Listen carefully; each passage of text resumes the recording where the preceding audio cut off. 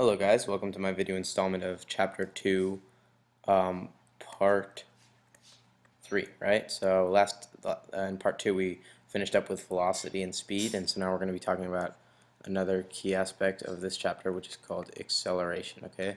So what you want to think about when you hear acceleration is change in velocity, okay? So it's kind of the change which is represented by this delta here, the change in v, okay?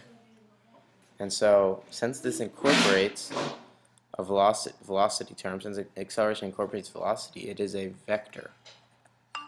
It is a vector, and that was my phone if you heard it. So change in v, you want to think of acceleration like that. So acceleration basically measures how fast the velocity of an object is changing. So if let's say the car's moving down, if a race car is moving down the track, okay. Sorry again, not a very nice car. Wow, it's kind of short on the wheels here. I'll give it 8 wheels, okay. So let's say it's moving down the track, all right, and like here it has to go around like turns and stuff. Like it has this big like track. It has this big loop to go around, right? Okay. So it's constantly turning. So it's constantly changing velocity because it's also changing its speed sometimes. Sometimes it's a slow around down the turns. So the acceleration measures how fast it goes from 30 meters per second here, right? Like acceleration is basically how fast it goes from 30 meters per second to like 50 meters per second, okay?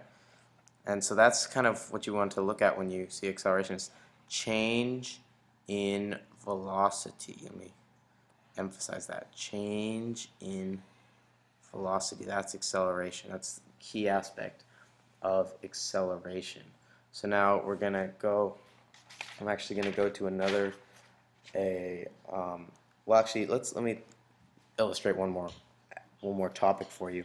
You want to know about acceleration, that it doesn't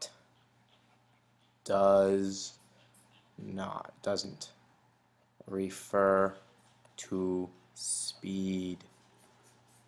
Acceleration is not a speed, okay? It doesn't refer to speed. It refers to how fast v changes, okay? How fast velocity changes. This is key, guys. This is key up here, okay? So now, I'm going to go to actually another. Actually, let's talk about one thing real quick. One more thing. So free fall. So now we're going to talk about objects falling. So if you have like a ball here falling, it's going to go down. It has downward motion. Wow, that was such a bad straight line. It has downward motion, right? Just because of gravity. Okay? And so now in real physics, in real life, there'll be air resistance, resisting it, just air. There's air molecules resisting it, and it will slow it down a little bit.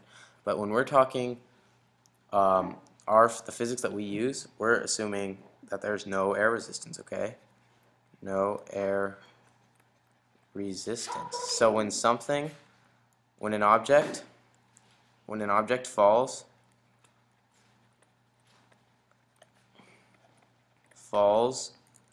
only due to gravity, only due to G, it is in free fall. So since we're ignoring all this air resistance, this guy's in free fall. Straight down free fall because we're assuming no air resistance, okay?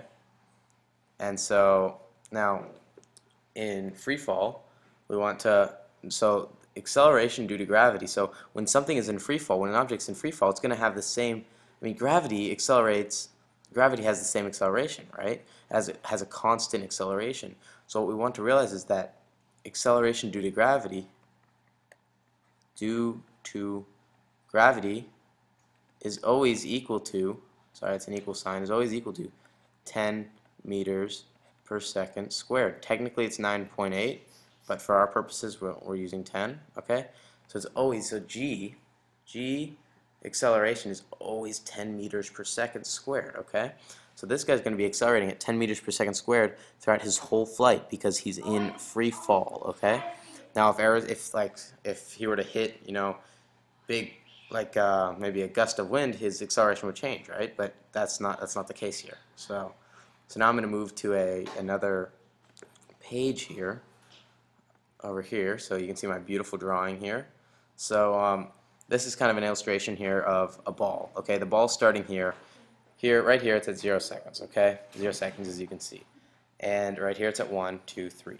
Now the main equation for falling objects right here in free fall, mind you, in free fall, is velocity is equal to acceleration due to gravity times the time. So we know that G always equals 10 meters per second, right? We just figured that out. That's the acceleration due to gravity always. So let's plug in some numbers. So what's the velocity? Maybe what's the velocity of this ball here? If you want to know how fast this ball is traveling at 0 seconds, it hasn't started falling yet. Well, let's plug it in. Velocity is equal to 10, right? G times 0, and we all know that is 0. So at 0 seconds, it's at 0 meters per second. Okay. Now at 1, let's plug it in. V is equal to 10 times 1 is 10. So 10 meters per second, right? Now 2, we're just going to go expedite it a little bit. 20, and 3, 30 meters per second. So for every elapsed mean past second, velocity increases by 10 meters per second. See that? Because acceleration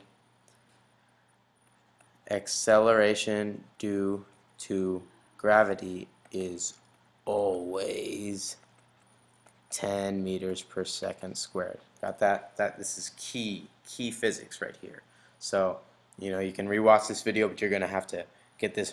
You're going to have to know this very well. That when you go from here to here, it's a 1 second time difference, and so it's a 10 meters per second, 10 meters per second velocity change, and here and here, right? So that's key. So I'll see you guys in the next video, which will be more on moving projectiles and acceleration.